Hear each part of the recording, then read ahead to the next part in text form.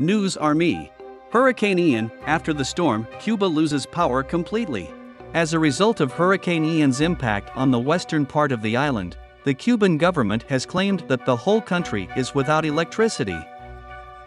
After one of the primary power plants could not be brought back online, the electrical system was in utter collapse, according to authorities.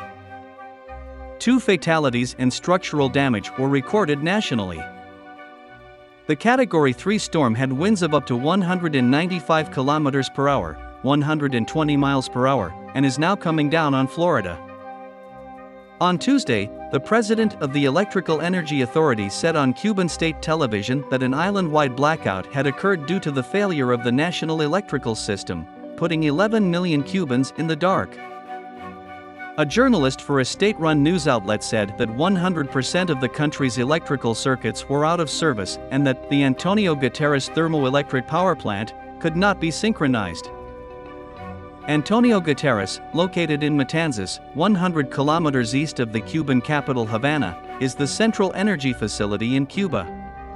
Due to its closure, no power is generated anywhere on the island.